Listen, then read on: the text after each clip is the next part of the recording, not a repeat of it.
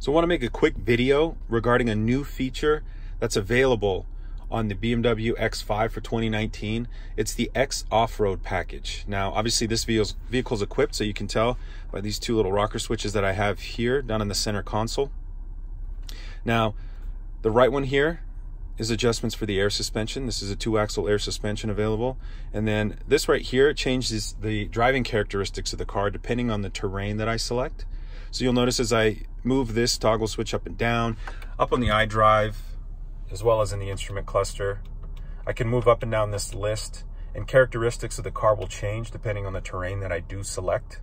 And I have a graphic that I have put together that I will show you so you can see the characteristics that are changing depending on the mode that you go into. Now, similarly to the driving dynamics control, this also changes characteristics. You're probably familiar with this if you've had somewhat recent BMWs. The recent model years, sometimes they have a rocker switch, sometimes they have these independent buttons where you can choose a driving mode. These change characteristics of the car as well, but these ones here are going to be specific for terrains. Something to note is if you do select the driving mode, it's going to override your X Off-Road selection and vice versa.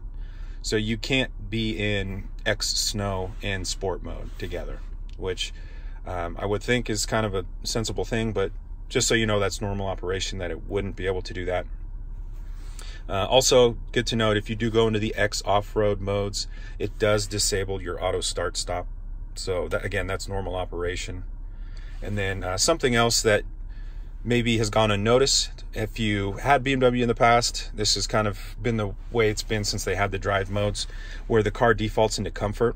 The same would be true with the X Off-Road selections as well. So if you pull up to your home in the evening and you're in X Snow, when you start the car up in the morning, it will be back in the comfort mode, which is the default setting. So you just have to go back into the X Snow mode.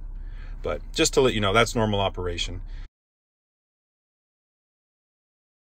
Something new with the air suspension that you'll get is an easier loading height.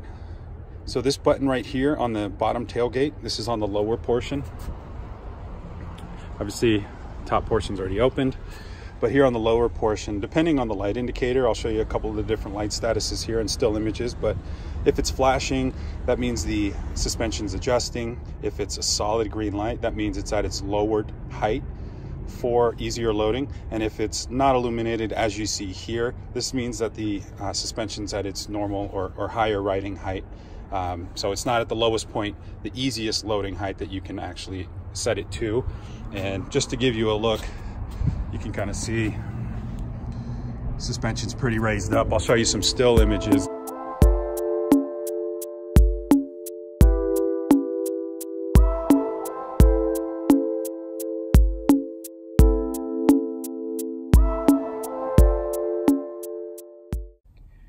And then one of the last things regarding the X Off-Road package that I wanted to mention was the additional underbody protection you get.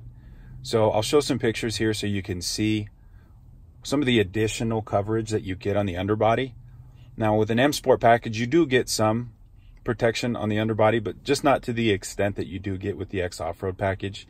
And one of the most prominently displayed pieces of the underbody protection is the skid plate up at the front of the car. You can kind of see that one just by looking at the lower part of the front bumper. But if you have any further questions about X Off-Road package, please let me know. I'll see if I can't help out, and see you in the next video.